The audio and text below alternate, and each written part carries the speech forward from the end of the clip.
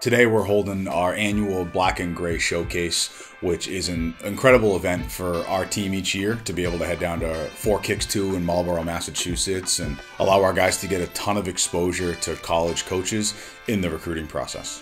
This year had 44 colleges and over 65 different coaches that came out to be able to recruit our guys. And it's an amazing opportunity for them to be able to either continue some of the relationships and contact they've had with these schools, or in a lot of cases establish new contact with schools and or coaches that they just have yet to be able to speak with throughout the recruiting process. And so the coaches get a chance to be able to evaluate the guys on the field and their athletic pursuit, but also to just be able to kind of get to know our guys as students and get to know them as people too. And throughout the entire day, our student athletes are able to walk around and speak with these coaches and get to know them, shake their hands. It's honestly probably one of the more nerve-wracking experiences they have throughout the year. We play the 10-game schedule, but this one where they have so many college coaches that are there to be able to watch them.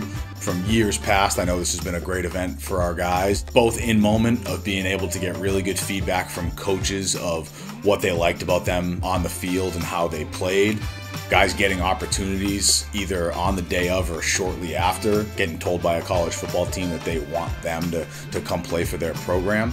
Whether it's something that happens immediately in the moment and they get this great opportunity, it at least sets the foundation for them to continue to move forward with their recruiting. We had football programs there that were from all four levels of college football: FBS, FCS, Division II, and Division III. And then at the end of the event, our guys get a chance to be able to walk around with some personal and some academic information that they can hand out to all of these college coaches.